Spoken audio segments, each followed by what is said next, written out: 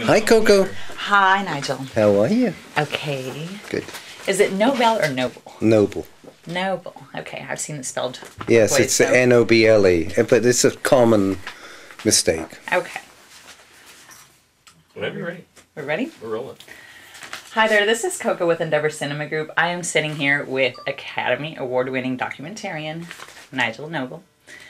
Nigel, Hi. What do you think about the festival so far? Oh, I think it's great. I was just actually, I think it's great because I think that it's intimate, and it should be intimate at film festivals. Showing a film over there and another one 2 miles away down there. It's the smaller, the better, and the more contact you have with people in the audience as filmmakers, and the more the festival celebrates the filmmaker and not the sponsor. Right. That is right. What did you think about that Skype session last night? I thought that was a great way to do it. If a director can't be present, this is the way to go. I mean, it worked well, and it was fun to participate in it.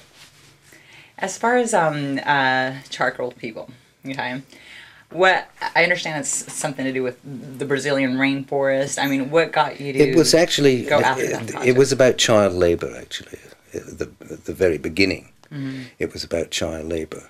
When we arrived and developed the process, it was scouted, it was prepared, it was all set up, and then when we went back to shoot it, all those migrant workers had moved on. So I'm standing there with a full film crew wondering, what am I going to make this film about? And the first person I met was like in his 80s, maybe even older, maybe in his 90s, and still working in this terrible atmosphere of these charcoal ovens and smoke, and I mean really, really, really dirty work. And these were 90 people, years old. yeah, lifting huge logs. Wow. I'm serious. I mean, he was very poor as a church mouse. And I said, okay, well, let's start with him and go through different family stories, getting younger and younger and younger, until we find an 8-year-old working in the business. Okay.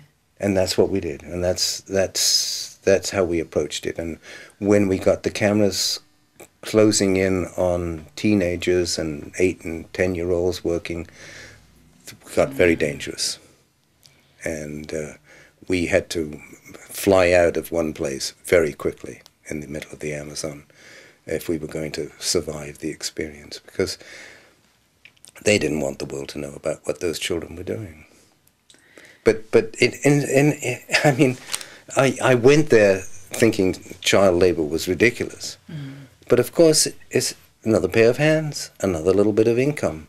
And for people living really in total destitution, it made sense. Of course, as we sit here in our society, and rich society, we think, oh, that's outrageous. But it's not to them.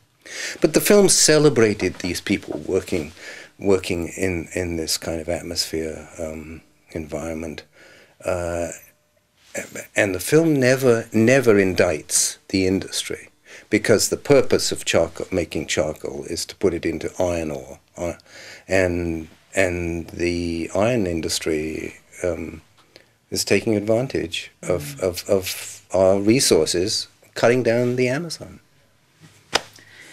So I'm wondering, you have all these awards, including an Oscar, and I'm thinking, what motivates you to do your work? I mean, and why do you think it captures the audiences the way that it does? What is it that you do in your work that, how do you do it? What motivates you? What do you really try to get at when you're doing what you do?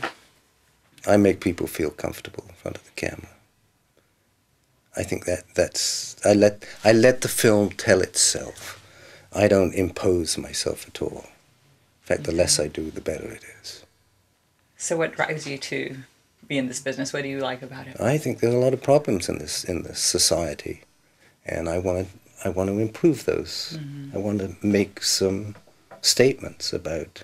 I was told, you can't go into film and leave messages. Then you'll never make any money. Well, I never made any money. You're right, but I do believe in saying a statement, making a statement. in film. And my way of doing it is to make people feel very relaxed in front of the camera, and really, it's an extraordinary privilege to make documentaries, to walk into people's lives, and they do open up, and they reveal themselves to the camera if they feel comfortable. And as far as I heard you mentioning, you know, what you still want to do, what are you working on now, or what upcoming projects are there that? I really want to make feature films. I started out in the theatre in England, and I came to this country to work with actors, and somehow got diverted into making documentaries. And as I say, it's a privilege. It's a real privilege to make documentaries. But I've done that, been there, want to make features, because I think films with messages are being seen, and there's a bigger audience for feature films, and so I intend to continue my career working with actors, and I can't wait. I've gotten close. Do you know what you're what your first one's gonna be? Yeah, yes, I do. Is it a secret? We finished writing the script on Friday of last week. Really? Yeah, and so we're now looking for the money to make this film about it's about a young man who's now 35 and has kept a secret for 20 years and was unable to tell the story of what happened to him when he was a teenager, and it's destroyed him.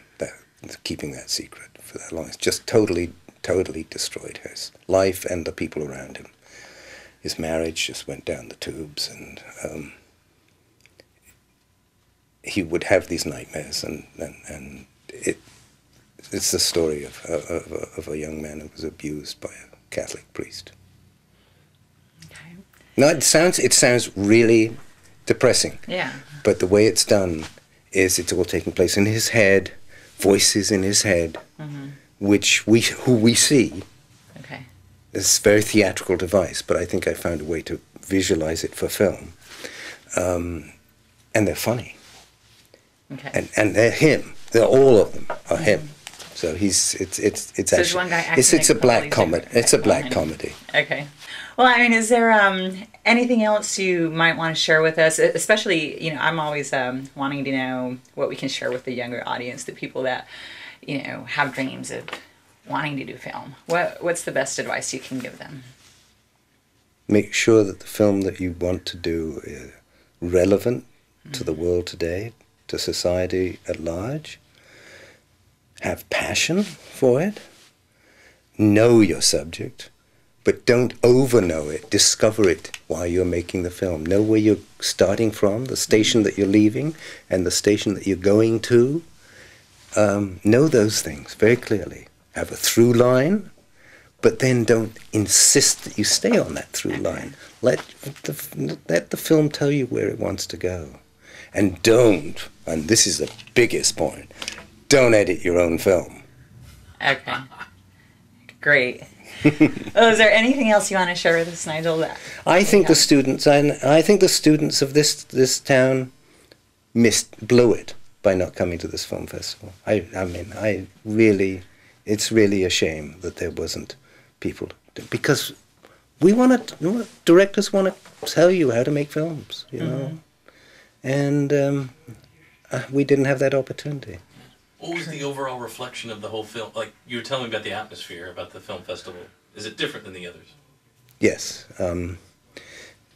I've been to Cannes, and I've been to Toronto, I've been to Sundance, and all those little festivals too. And this one is the most charming and the most warm-hearted film festival I think I've ever been to. And I'm going home with great memories, and I think really wonderful friends in the Latino film community that I'm just so excited to know and have had wonderful conversations with. And that's what makes a good film festival, is the communication between the directors and the celebration. Right. Well, great. Awesome. Any other questions? Anything that's... That was pretty much what I had. Good. Awesome. Great. That's great. Thank Good. you so much. Thank Nigel. you. Yeah. Thanks a lot. He's so charming. We did I was this. so behind schedule yesterday. No. Oh, no. No worries. I was completely, we took a trip around Fort Worth instead of coming directly here. We were on a Oh, really? vehicle that had to drop some of the lady and the other one down. I get to see some of the city.